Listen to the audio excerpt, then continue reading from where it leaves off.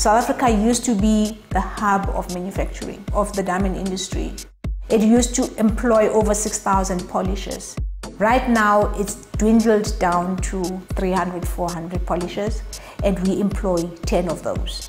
We would like South Africa to go back to being the hub of manufacturing. My name is Kwame Ramodipa. I'm the Chief Operations Officer of Kwame Diamonds. Kwame Diamonds is a women-owned company that specializes in cutting and polishing of rough diamonds. We are not going anywhere.